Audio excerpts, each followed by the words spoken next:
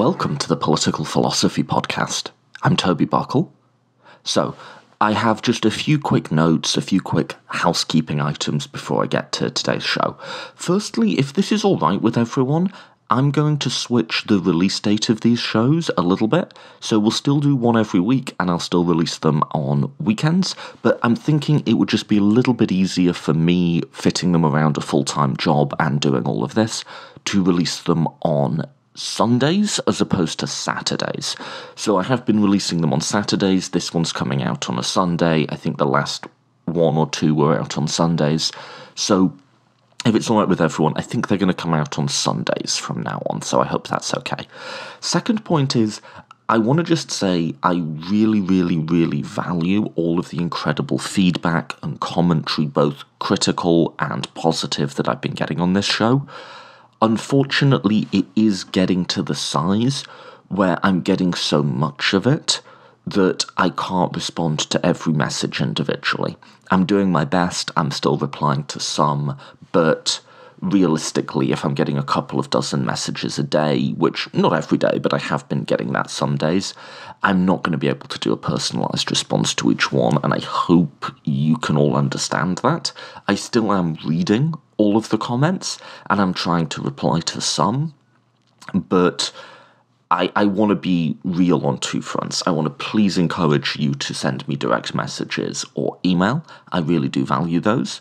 But I also just want to be realistic where it's getting to the point that I don't know that I'll be able to reply individually anymore, and I hope you'll all understand that.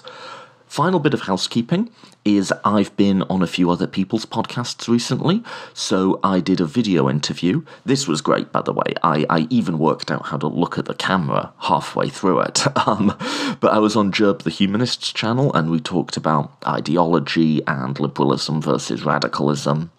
And that was really fun, and I'm glad I did it.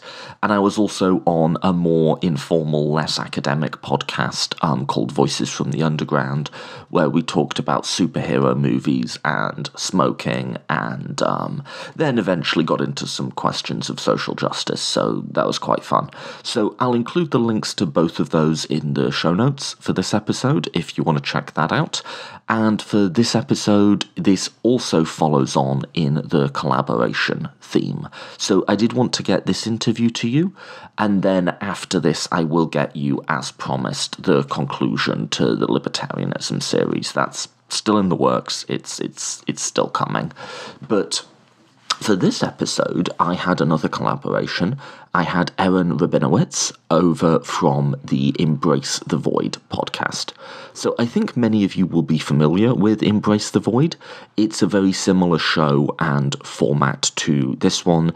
It's a moral, political philosophy show that does some commentary and some interviews in a similar length and format to this one. I guess the difference would be that stylistically, they just absolutely outclass us. So they have a wonderful, dark, gothy sort of theme, which, I'm just going to read you, actually, just to set the mood, how they introduce themselves on their website. So if this doesn't motivate you to want to check out their show, I don't know what will. But this is how they describe the Embrace the Void podcast. And I quote here, because I could never write anything like this, but quote, "Welcome, friends, to a podcast for a darker timeline. Maybe the darkest of all timelines. Definitely not one of the good timelines. Maybe it's always been a dark timeline, maybe the Hadron Collider screwed us over. Science may never know. What we do know is that we live in the void. The void. A place where a chittering mass of void crabs can infest a person suit and win the presidency. The void. A place where we're just clever enough to know for sure that climate change is happening, but not quite clever enough to do anything about it. The void seems terrible and cruel, but it loves you, in its own ironic way." End quote. So anyway, like I say, the Embrace the Void podcast is quite a similar variant of this one, but a little classier and darker than we are. So anyway, I've been listening to that show, and I invited Aaron on, which he very graciously agreed to, and we had a great conversation about moral luck, and then we got on to, there'll be a bonus episode after this one, just on what is morality and how do we justify moral claims, if we can at all. So this will be a two-parter. This is the first part. In the first part, we discuss moral luck, and in the second part, we're just going to discuss, is morality possible at all?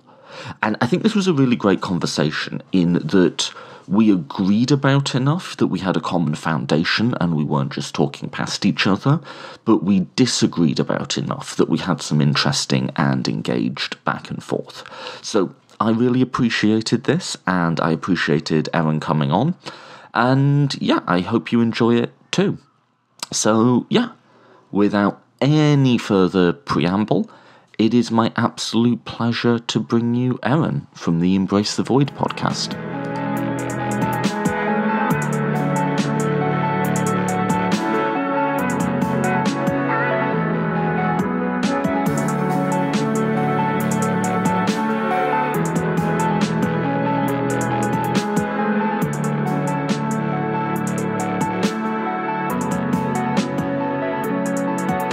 I am joined today by Aaron Rabinowitz. Aaron, thanks so much for coming on. Thanks for having me. So, you are a fellow podcaster. How did you get into this? I ended up with a commute by driving. So I was living in Brooklyn at the time and suddenly got a gig teaching at Rutgers, and I was commuting about an hour and 15 by car each way 3 days a week or so. So I needed something to do, and I wanted something that was more interesting than just listening to the same music over and over. So that's when I got into podcasting and quickly realized that it was a great medium for doing philosophy. And so got involved, and here I am. Yeah, weirdly, that's exactly the same for me. I work in New York City, and I live on Staten Island, so I just have this hour bus commute in there you go. Every day. And, yeah, podcasts for me too. And I should add, yeah. It came about as a result of also at the same time, there was the 2016 election, and we all know how that went. And my really good friend GW from many years was like, hey, we should start some kind of podcast. And it all just kind of glommed together into this thing called Embrace the Void, where it was about using philosophy to deal with all of the trauma that we were all currently facing, and has expanded out from there to be various kinds of philosophical educational material, community organizing. It's actually been a while for me since I sort of let my own personal views come in, because like at the beginning I was just interviewing philosophers, and we'd get into conversations and we would talk about political issues, but less commonly would we talk about like politics. And more recently I've been sort of more open in what I believe. And some people really reacted badly to me being, liberal most of the time. And I was like, have you not been listening to anything I've been saying for 50 episodes? Yeah, I mean, you certainly have a clear liberal bias, with the wealth of facts and whatnot. Yeah, I mean, I don't know who said reality has a liberal bias, but no. I think Stephen Colbert, I'm pretty sure. Yeah, I mean, people do get really, really mad, but I think anyone who talks about social justice warriors and gets really offended and ironically easily triggered by those sorts of claims, I think we've sort of lost most of them at this point, but we'll see. And it also, we'll see. It breaks the spell of the illusion that information is coming to people in ideologically neutral kinds of ways. Right. That, it forces them to remember that everyone has a bias. And I think, it's better to be upfront with your perspectives. I'm a progressive liberal, and that has always been the case, and that influences my perspective on a lot of things, and will probably do so forever. I mean, I was going to say, you guys are fairly lefty, right? Yeah, I'm like, I am sympathetic to a lot of the democratic socialist kinds of overhauls that would be helpful for our system. But I'm also like, I believe that markets and capitalism are a viable method of addressing a variety of needs that human beings have, just not all of the needs that human beings have. So some people would probably put me more towards the neoliberal camp, but I've always identified as a progressive. I think that the key principle here is that we as a society can improve things by bringing knowledge and caring together and enacting policy. Yeah. I sort of want to be that. I want to be in the centre, because a lot of people take real pride in, like, oh, I'm so radical, and I just don't. I sort of, I like to see my own views as common sense that I could explain to anybody. But if I look at the positions I actually hold, there's no doubt that I'm well on the left end of the spectrum, as it's conventionally understood. Yeah, and I think, I don't see the value in fetishizing either, like I'm an centrist or I'm an extremist. The reality is, on some things, some people are going to accuse me of being an extremist, and on other things, I'm going to be accused of being a centrist. If you ask me about gun control, I'm going to give you an answer that most liberals will not like. But on the other hand, if you ask me about, redistribution of wealth, I'm going to give you an answer that the conservatives are very much not going to like. So. Yeah. And I think we're going to get back to redistribution of wealth, because we're going to do moral luck, which is a lot of this. A lot of this does come from, like, philosophical questions that in my head have been more or less answered, that, if not tell you exactly what to believe politically, rule out certain opinions right out the gate. We'll get back to that. Let's start with moral luck, because I must admit, we were emailing back and forth, and you were like, my hobby horse is moral luck. I sort of thought you meant something a bit different. So just to clarify, what does that term mean to you, moral luck? Sure. So moral luck is, to me, one of several. It's one of the most interesting to me of a variety of very deep ethical problems, real serious challenges that in the nature of ethics and the way it plays out in reality that we may not have any perfect solutions for, that we may always be wrestling with, in a sense. The problem, what this refers to, is moral luck occurs in situations where an individual is held morally responsible for something that was beyond their control. And that's bad because, in most people's view, it's pretty much universally, I think, believed that whether or not you should be held morally responsible for something hinges on whether or not you had control over it, in a sense, that there's an absurdity to holding someone responsible for something that is not under their control. And then what happens is Thomas Nagel comes along in this very brilliant famous paper about moral luck and says, and it's luck all the way down. And there's no control of that luck all the way down. And so in a very robust, problematic kind of way, we have a major challenge to moral responsibility, along with a major challenge to, like you mentioned, free will, and a robust sense of the self as an independent entity is seriously threatened by this view. So let's talk it down, because in the moral luck paper by Nagel, it starts with big picture stuff. So, like, the difference between murder and attempted murder in our criminal justice system can be, I'm firing a sniper rifle and there's a gust of wind that blows it 6 inches off course, right? It's nothing I did. Not even no intentionality that I had. It's nothing I did. But that's the difference between 5 years and 25 years in prison, right? Right. So there's that, and, like, how would you justify that difference? That's the first level. But then there's even... you can get down to a series of steps whereby even, like, being the type of person who would pull the trigger is, in a sense, just genes and upbringing and so on. But it gets, the further down you get, the less intuitive it gets to most people. Right, exactly. So he divides moral luck into a couple of different categories, and he basically, like you said, says, we can start with this version of moral luck that most people agree exists, but they also don't think is the end of the story and like is a knockdown problem for what we're talking about here. But then you can move down through these harder and harder levels of moral luck and eventually hit a point where it does raise this really substantial problem called resultant moral luck or consequential moral luck, right? The luck in how things turn out. His classic example is the two individuals who run a stop sign, and one of them has the bad luck of hitting a child who ran out into the street at that moment.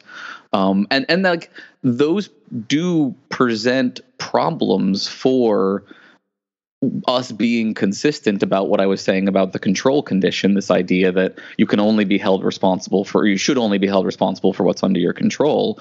But most people think that you can get out of that problem by, as he describes it, like a move inward, where you move from consequences to discussing the intention behind the action, essentially, which is sort of what you were describing. But even at that level, actually, what I want to note. Okay, so here's my view. Is actually this control condition intuition, even at this quite high level, is one that yes, if you state it in the abstract, everyone will nod along and say, that's right. But actually, we ignore it all the time. Like, I think, so I'll give you one example. I think about a third of criminal law has no menos rea requirement at all. So menos rea is just a guilty mind. There has to be some intentionality behind the act. So just by means of example, most age of consent laws don't have a menos rea requirement. If I sell alcohol, if I own a bar that sells alcohol to a minor, I am responsible for that, even if I was out of the country and I trained all of my staff correctly and I told them you have to do this. If they did it, I'm still liable for it. Likewise, if you have sex with someone who's underage, doesn't matter if you were legitimately deceived, there's no intentionality requirement to that law. And I think when you explain those cases to people, they just sort of nod along and go, yeah, I mean, I guess that actually sort of makes sense, right? Like, that doesn't violate our intuitions as much as, like, it would seem in the abstract. Does that make sense? Yeah. So, I mean, what I would say is I think one solution at that level of the moral luck problem, one way that you can maintain consistency, as it were, would be to say, we're not going to worry about intentions at all. We're just going to hold everyone who does this thing equally accountable, even if they did it by accident.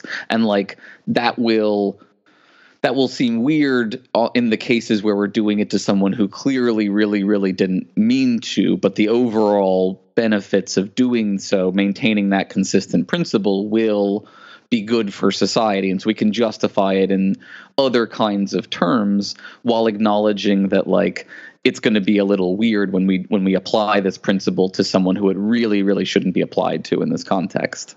Yeah, but that does, like, I think there's sort of an answer to, like, this level, which just maps down, which is you can imagine the bar owner, or well, let's make it more visceral, right? Let's say there was someone who sleeps with a 14-year-old girl, and it's like, oh, but she told me she was 18, I even saw a fake ID, There's a level where I think you would just look that person in the eye and say, we are still holding you morally accountable for this.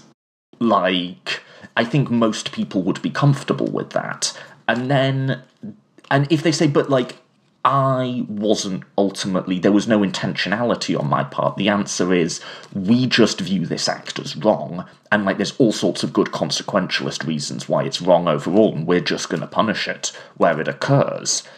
And more than that, like, just the fact that the act has happened is sort of so morally outrageous to us that we are just going to punish it.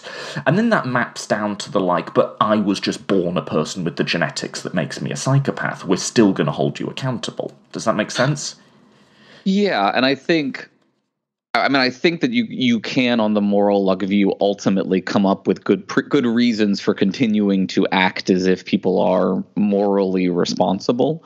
But I think, if we're being honest, that, like, we can't solve the whole problem that way, because there are remainder intuitions that stick around. So, for example, if if you sleep with the 14-year-old and it's your first time doing something like this and you've never done anything like that before, and you say, I didn't intend to do this, we will, in theory, I think, look at you a little differently than someone who repeatedly does that thing, for example, or someone who has a compulsion to sleep with 14-year-olds. So I think there are ways in which even doing that simplified model is going to get you sort of the wrong results. And you may be okay with those results in those contexts, but I don't think that I think that you end up seeing things differently and you end up treating individuals differently, even while you are punishing them, for example. Yeah, and that's true, and you can nuance it like that.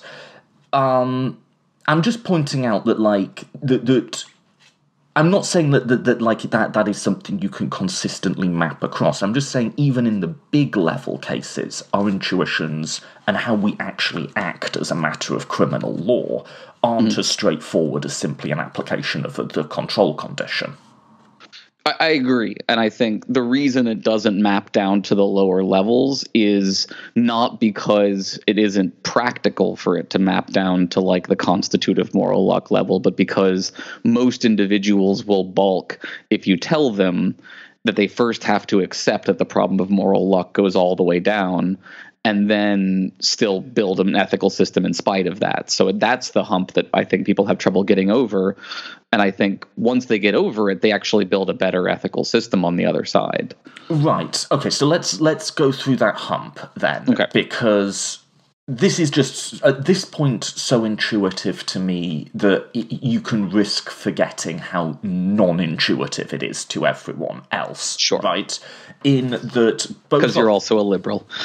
Right, and we can get into that. I think it might be a bit more complicated than it mapping to a left-right divide, but let's just get through the hump first. So the hump is, right, we understand that let's take the running the stop sign case. We understand that that's just luck, right? But making the conscious choice to run a stop sign, that's not luck. Surely, right? And what would we do as a society? How would, surely there must be some sense of the agent running around in someone's head that we can pin all of this to. Okay, as a liberal, I can say, yes, people are poor, yes, there's racism and disadvantage, but people still make a choice to work hard, or people still make a choice to behave badly, even if, the ability to make those choices well is not, you don't have equal opportunity in that. The choices are still there at the heart of it somewhere, right? Right. So yes, that I think is the current state of play for a lot of folks intuitively. So the way I put it is, you're willing to buy into the idea of circumstantial moral luck. So not only are you okay with luck of consequences, you're willing to say, I get the idea that systemic poverty leads to increased crime. I get the way that these kind of circumstantial effects, if I were born, I think we all have to address the fact that if you were born in 1930s Germany, the odds of you being a Nazi rather than a resistance fighter are high. Most human beings end up on the side of the status quo, on the side of the oppressor in these sort of ways that, and even if you wouldn't, your life now, right, you can benefit from a kind of luck of never having to face a question like that. I mean, given our current state in this country, maybe you will have to face that question at some point in the future, but at present, you have not had to face the level of circumstantial moral challenge that someone in 1930s Germany had to face. But like you said, a lot of individuals, including, I think, some liberals, will struggle with going the final step to constitutive moral luck. The idea that not just your circumstances, but, we think of the individual who pulls themselves up out of poverty or out of an abusive situation and is still a moral person. And we think, well, they clearly had some kind of character that allowed them to overcome that adversity and still flourish as an individual. But if we're honest, whether or not they had that kind of character was also not under their control. There's no sense in which the person that you grew up to be, you can always trace everything about you back to factors beyond your control, it seems like. But I remember X circumstance in which all of the incentives were for me to do a particular thing.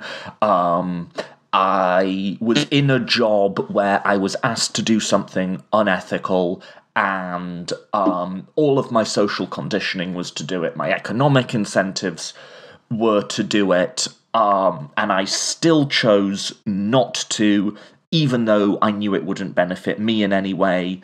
And if there's not some point there at which I can hang my ego on and place some sort of agency there for which I can be rewarded or blamed, then what the fuck does anything mean? Okay, good. Let's put a pin in the ego part, because that is really important. And part of the reason... Maybe I shouldn't have said that, because that's what I think it comes down to. But anyway, I mean, I think it's absolutely 100% important that part of the reason people draw the line at constitutive moral luck is they want to set the egoic sense of praise and responsibility for the good things that they've done. But first, I want to drill down on your thought experiment for a second here, right? So in this hypothetical where you did this thing, even though all the factors were working against you, did you do it because of some reason? Did you have a reason for why you did it? Sure, an innate sense of justice, let's say. The better angels of my nature intervened. Did you choose to have better angels of your nature? Did you choose to have that strong innate sense of justice? I chose to act on that moral intuition. In what sense did you choose to act on it? You were driven by that reason instead of the other reasons, correct? Yes, I had an instinct for my financial gain, I had an instinct for my comfort, and I had an instinct to do the right thing. Okay, and the right thing won out because that factor was stronger than all the other factors together, right? That factor won out because I chose it as a discrete ego object sitting behind my eyes and weighing up the options of the universe. Me jumped in and intervened in the chain of causality and said, that one. All of society and nature and all this deterministic bullshit, that presented me the options, but I chose the option. You weren't determined to choose the option. Exactly. So what did you choose it based on if it wasn't determined by anything? Was it arbitrary? On the basis of, and that's the problem, right? There's not a brilliant answer to that question. Nope, there is no brilliant answer. That's a hard question. I mean, so this is my. Let me formalize this, right? This is my infinite regress problem for moral luck, which is for any action, I think you can ask, you either did it for a reason or you didn't do it for a reason. If you didn't do it for a reason, then it was arbitrary. If you did it for a reason, we can trace the efficacy of that reason and its origination in yourself back to your personal history in some way, things beyond your control. Maybe you had parents who happened to teach you about the importance of justice and habituated you to make the right choice. Or maybe you had the opposite, and because your parents were terrible, you highly valued being a better person than they were. But whatever it is that made that thing a part of you and not a part of someone else was not a choice that you made at the age of 3 or 7 or whatever. Like, that doesn't make any sense. What if it's truly spontaneous, though? I have these options before me, and it just is some neurons firing in my brain, and I go, that one. But even then, it's the neurons. I think a lot of... Okay, I'm just getting to my own views here. I think a lot of people want to, bring the idea of chance, or if you want to get really dorky, quantum indeterminacy or something. Yeah, they sure do. But let's just say it's chance, then. That's still... then there's still no place for the ego to jump into the chain of causality. It might not be determined in that if you rewinded the universe back to the beginning and press play again, you might get something different. But if that difference is based on chance or indeterminacy, there's still no room for the soul or the ego to be hiding. Yeah, the way I like to put it is, with free will, you can either have freedom or you can have a will, but you can't have both. If it's in any robust sense a will, then it's a determined thing in a kind. And Nagel puts it right. There's something inconsistent about our ethical view and recognizing that human beings are objects and actions are just events, but human beings really are just objects and actions are just events. Right, but then the next category of objection then becomes, but that can't be right, because without agency there is no morality. Right. So now, and that's like, I'm fine with that. If I can get people to buy into the existence of constitutive moral luck, I'm already happy. Anything that happens after that point is icing on the cake for me, one way or the other, because I believe that is the important switch that needs to be thrown in people's minds, because once they start looking for constitutive moral luck, they will see it everywhere, and it will change the way they treat other human beings. And for me, it's all about how this ends up on the ground between human beings. But sure, let's talk about your question, right? Go ahead. But so there's an analogous argument of but if you don't believe in God, won't people just run around raping and murdering each other, right? Now, yeah. You can sort of point out that empirically that doesn't seem to be the case, but that seems to miss... I'm actually, somewhat baffled here, even to construct a devil's advocate argument, because I actually don't really get what this argument is trying to do, because even just accepting the causal link that, without bullshit we won't be good, even stipulating that, it seems odd to reason backwards from... This set of outcomes or beliefs is desirable, therefore X is true. That just seems epistemologically backwards to me. Does that make sense? Yeah, absolutely. So, the question of psychologically, right, rather than theoretically, can we sustain ethics on this view is, you're right, exactly like the question of can an atheist still act morally? And I think in both cases the answer is yes, and the reason is they have a bunch of good reasons for acting morally, even if they didn't choose those reasons, But even if there weren't reasons, right? We'll get on to the side of can we reinflate the balloon of ethics, and I think we both think that we can. But then let's say our arguments don't work there. It doesn't mean that this argument backwards from morality makes any sense. Right. It's like saying, I'm going to believe in God because if I don't, I'm going to start murdering people. That's not the way that belief formation does or should work most of the time, in my opinion.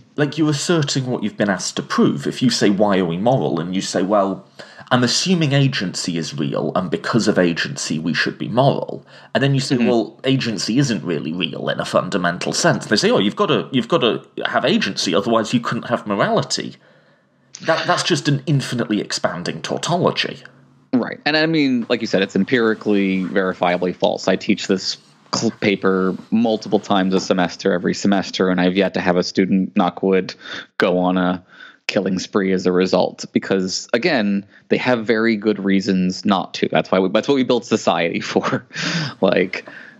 So I think the harder problem is the theoretical side. Can we maintain a consistent theoretical justification for our behaviors, or are we essentially committing ourselves to a kind of hypocrisy in continuing to act the way or continuing to treat ethics like it's real when we've already said that free will isn't? Well, there are ways in which ethics isn't real, right? I think the balloon reinflates, but there's some parts of it that won't. And there's, to use the religion analogy again, there's this fiat justitia ruat caelum, let justice be done or the heavens fall, the idea being it is better that you avoid even the tiniest, most venial sin than that the entire world is destroyed, right?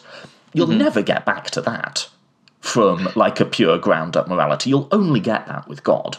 And the idea that of some of the extreme libertarian justifications of our society, you'll never get back to that from pure consequentialism or justice ethics. Virtue ethics. So there is a sense in which, like, I'm willing to bite the bullet there and say, yes, in the very specific sense you mean it, where there is an extra-human origin to the social order, and extra-human constraints, supernatural constraints, or just this spooky free will stuff binding our actions. Yeah, in a certain sense, that just isn't real. I mean, as a moral realist, I think they're not supernatural, but there are objective moral truths that constrain us in a sense, and that ought to constrain us. Whether or not they effectively do psychologically is a separate question. And I think we can say that those objective moral truths remain true even if we discover that human beings don't have free will and aren't robust persons in the sense that this view suggests, and that you're right that certain foundations, certain objective ethical truths aren't going to survive, in the sense that, like, libertarian views about egoistic views or other ones, I think, are ones that are just like the Randian objectivist model is just not going to come back on this view, which again is why I lean towards the idea that, like, whether or not you adopt this view, if you do adopt this view, it will pull you left in a sense. That even conservatism, I think, has a hard time maintaining its teeth in the face of this problem. And it's why I find that a lot of folks are very aghast at the idea of talking about luck on this level. Yeah, I mean, conservatism is empirically false in a way that other ideologies aren't, but let me just try and explain the intuition I was trying to cash out there. Yeah. Is that, using the analogy again of religion wants to say there's the natural and the supernatural. And there are some aspects of what religion wants to claim about morality and meaning and so on that replicate in the natural, that you don't need the supernatural for, but the supernatural isn't real. And by analogy, there's certain, like, hard ought claims.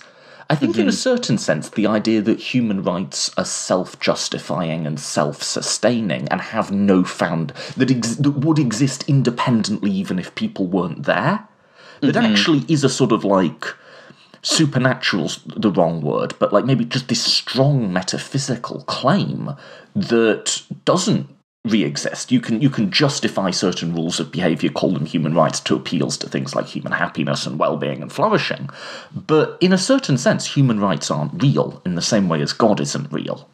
Well, so yeah, this is the fight, as I understand it, between Locke and Hobbes about natural rights versus not natural rights. Hobbes takes the view that you do as a materialist, that he says, as far as I can tell from reading him, that, like, there is no justice before society. There's a war of all against all, and in war there are no, objective moral truths about what you ought to do or ought not to do. Any immoral actions are part of proper behavior within that war of all against all. And it's only when society comes together and makes up this idea of property rights and defends it with a sword that anything like an actual property right exists. Whereas other folks will claim, prior to society, you have, I hate the word natural. I despise the word natural, but we all do. Right. Yeah. As well we should, right? You have objective rights that exist prior to society. And that's why a society that denies you, if you're gay, the right to marry is objectively doing something wrong. It's objectively depriving you of a right that it can't bestow upon you in some way. So I think there's a bit of daylight that I'd want to get between the word objective and what and the way I'm talking about extra. I think you can talk about morality objectively in a way that you can do without invoking the extra human, right? So let's take the Locke-Hobbes thing. I'm not going to go for a full brutal war of all against all, but in other words, is morality something that's discovered or constructed? Exactly. It's got to be constructed, because discovered just doesn't make any fucking sense. And if you think it does, let's go to that. Yeah, I have the exact opposite intuition, so... But we can talk objectively about, so by analogy, money isn't real. It's not, there's no value other than our agreeing to it, but you can have objective facts about what the interest rate is. That is as hard an objective fact as you're ever going to get in the social sciences. And what makes morality objective is the fact that conscious experience is a fact. It is epistemologically knowable that we have conscious experience, and you can build outwards from that to ask, what ultimately maximizes a set of desirability concepts is an objective thing, ultimately, right? And claims about it are, in theory at least, empirically falsifiable, even if we might never get there in practice. And so you can talk objectively about morality, but it's not, there's nothing that makes the gold worthwhile other than that we all agree it's worthwhile. That was a little rambling, but that's my sort of starting point there. I totally get what you're saying. This is the Euthyphro dilemma, right? Is it good because we say it's good, or do we say it's good because it really is good? Right. Right. And you're taking the view of it's good because we say it's good, it seems like, ultimately, which I think goes the wrong way in the dilemma. Let me put it more clearly. Let me put it more clearly. We can make objective claims about conscious experience. Those claims are epistemologically falsifiable. But those claims wouldn't exist and couldn't be discussed meaningfully if there were no conscious experience. If conscious experience went away, so would those claims. So that's an interesting question, right? If you had a universe with no conscious entities in it, would there still be ethical truths in that universe is one way I think that this question sometimes arises, right? And I think the answer is actually still yes. They would just apply to a null set of entities. So let me give you, for example, right? There would be an objective ethical truth that would say, were there conscious entities that experience pleasure and pain in this universe, one ought not, all things considered, or one ought not, at least all things else being equal, to produce more pain and less pleasure for those entities, right? Another one would be, all things being equal, if there were entities in this world that could flourish, one ought to promote their flourishing. What is that true in virtue of? It's true in virtue of, I would say, the nature of those entities as beings that have mental states that have, and I bite the bullet here and say they have to be doneness and to be avoidedness built into them. And in virtue of those features like pain and pleasure and the ability to flourish versus not, certain moral truths are true about them objectively. So, and objectively here, I mean independent of anyone's beliefs about those moral claims. There's a question about what objectivity here means, right? Which, does objectivity mean agent independence, or like, I'm going to say this one, but like agent intradependence, right? Like, does objectivity mean it's true even if there's not an agent? Or does it mean that, like, if we're having a discussion, there's ultimately nothing we can say to one another, it's just like, do you like pink or do I like green, right? Right. Okay, that was... But, like, it's... But you did just say you are making a move which is pulling itself up by its bootstraps there, in terms of you built the... What was the phrasing you used? To be doneness and to be avoidedness. That's Mackey's reductio ad absurdum of moral realism. I'm taking it back. But if you start with an idea of morality and objectivity, for that matter, as ultimately constrained by and starting within the domain of conscious experience, then you don't need to make that pull yourself up by the bootstraps move. Your foundation is, I think, therefore I am. Now, a lot else might be wrong outside of that, but I'm starting with Descartes this time, just like, conscious experience exists. That is my premise. Yeah, and look, I there's an interesting question, I think, about whether you can have ethics about things other than conscious entities, and I think there are some good arguments to say that there are impersonal ethical truths, there are agent-independent truths. There's some good arguments about the moral significance of wholes, in a sense, not individuals. So that's one way that you can go in this kind of debate. But I mean, I do think that a lot of ethics as we understand it is necessarily tied to the nature of conscious entities, but that's different from saying it's subjective, from saying that it is belief dependent. So saying that morality is in large part about entities that have consciousness is not the same thing as claiming that if those entities got together and voted on a particular ethical claim, that would actually change the ethical truths in any kind of way. Right, no, and that's not what I'm claiming. So, right, okay. To be clear, a majority of people can be wrong about morality, right? Right. Here's my even if 100% of people believed something, they could be wrong. Not just a majority, an absolute unity. Yes, I can imagine a society in which, well, no, you don't even have to imagine, right? Like, there are past societies where everybody believed that you went to an afterlife that didn't exist. Mm-hmm. Everyone was just objectively wrong about an aspect of conscious experience, namely that it survives the death of the body, right? Right. What I'm saying is, we have conscious experience. Here's my two premises that you have to grant me to get morality off the ground.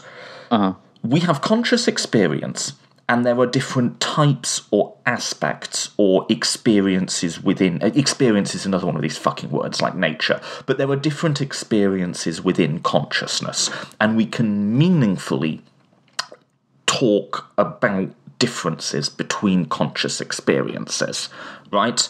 Now, when you start separating them out, you'll say, well, this one's pain, this one's pleasure, this one's flourishing. In other words, you'll apply human language to it, and that'll immediately become very messy and imprecise because those words are poorly defined or whatever. I like Phillips Pettit's version of just a set of desirability concepts, right? So we can apply a set of desirability concepts to conscious experience.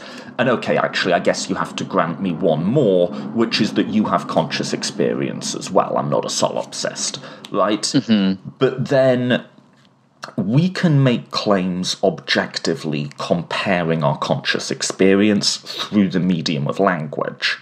And we can be right or wrong about those. Now, that doesn't... We could both be wrong about them. Right? Mm-hmm. So we could both claim we're going to go to an afterlife, right? Or we could both claim whatever. But there's nothing outside of both of our conscious experiences existing in which we can appeal to make them right or wrong. So that last part sounded a little bit more like you were getting into, like, how do we have access to the moral truth and what is our evidence for... Can we really show that something is objectively better or worse beyond our intuitions about whether it's objectively better or worse? And I think that is a really hard question. But I do think that... How would I put this? I think that you can do a mix of... Well, so let me say this before I move on to anything else. I think that I largely agree with you that the way that value gets into the universe is by there being conscious entities in the universe, in a sense. I would just... The issue that I push back on is that in the modern materialist, like pre-postmodern, like early modern materialist view, as I think you've talked about some on your show, the moral stuff gets pushed into the anti-realist camp because it's not quantifiable and verifiable in the ways that the other stuff is. And so there's this long period where it's viewed as not being part of the fabric of the universe, partly because consciousness is not viewed as being part of the fabric of the universe on that view. And so I think when you let one back in, you have to let the other back in. I just want to be very clear and say, I think that that's different than saying there are no moral truths until society comes along and constructs them. I really do think that society comes along and discovers them. In the same way that society comes along and discovers psychological truths. Yes, right. Like that's so like, yeah, okay. And we can argue about like, I think that what that might come down to is just us using discover versus construct in a slightly different way. Because there's an account you could give where you say psychological truths are constructed, right? Because we observe features of our own consciousness in ourselves and in others and sort of build out on that basis, right? And you could be wrong about that, and everybody could be wrong about that. Right. I agree. And you could call that a process of discovery, but because I think, you know, consciousness exists within the within sort of naturalistic empirical universe, right?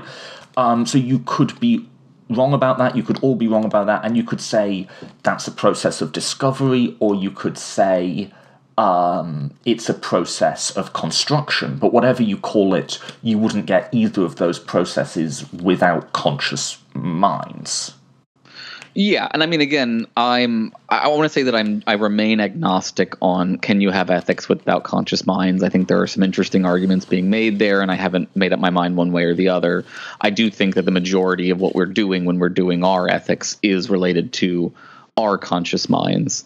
So, you know, I buy that. And I don't fucking know. Like, I'm not a philosopher. I just have philosophers on and bicker with them about meta-ethics. And something else that's, I mean, I'm throwing here that's funny since you brought up constructed personality is I'm much more bullish on anti-realism with regard to the self than I am with regard to moral claims. So I think you're a lot more constructed than your morality in a sense. Yeah, well, I mean, I just like... I'll quote Philip Pettit here. It offends parsimony, right? We have one basis for morality, which is sort of we know we all exist, right? Like, why do you need to bring anything else in when you've already got a basis that you know is real? Why are we still sort of faffing around with something that we really don't know is real? Does that make sense? Yeah, I just don't think that I'm bringing anything else in any more than someone does when they claim the laws of physics exist. Right? I'm not creating another entity like a platonic moral truth that exists out there in a physical form or something. Right. Moral truths are just accurate descriptions of the world. They're not entities. Right. So I don't think Occam's razor applies here. I don't have a great response to that. Or to put it in Einstein's terms, right? Simplify as much as possible and then no more. And I don't think that you can remove. I think if you remove robust moral realism from the picture, you get a bunch of problems of subjectivism that you're not facing, because I think in your view is really a kind of it has a moral realist foundation, even though you think a lot of where we go from there is constructed societally, which I agree with. No, I mean, all I'm trying to say is what is real, and what we have good reason to believe in is what we have good reason to believe in. And that's it. And let's get back into it this way, right? Is that sort of informs my critique of a lot of the policies that follow from a strong sense of agency or a strong sense of whatever is if you're saying, oh, but if we don't have this strong sense of agency, we can't hold people responsible, and like, I'm just saying, what do we have reason to believe in? And I don't think we have reason to believe in a strong sense of agency or a strong sense of desert or retribution or any of that stuff. And if you just sort of say, but this or that consequence, I'm saying, what can we describe about the world honestly and accurately? That's it. I mean, I agree, and I think... So what I think exists, what persists here is the virtue ethic kind of view of the habituated self. If there is anything robust that is the you that persists through time. It's an entity that has been built up, and it's not under your control in this moral luck sense. But so here, let me put it in the Buddhist terms, right? There, in the ultimate sense, there is no self. In the conventional sense, there absolutely is a self. It's the combination of all the factors that are making up you right now, and that entity does still have causal efficacy in the world. And to deny that that entity exists, or to deny that it has interests in a sense, is as much a fallacy, I think, or a mistake as denying all the other stuff we've talked about so far. And so, I mean, this is the way that these hard problems end up, in my opinion. There's no we go this way or that way. It's we have these two truths that are in tension, and they are not easily or maybe even ever resolvable, and our life is spent trying to figure out how to balance those two levels of truth.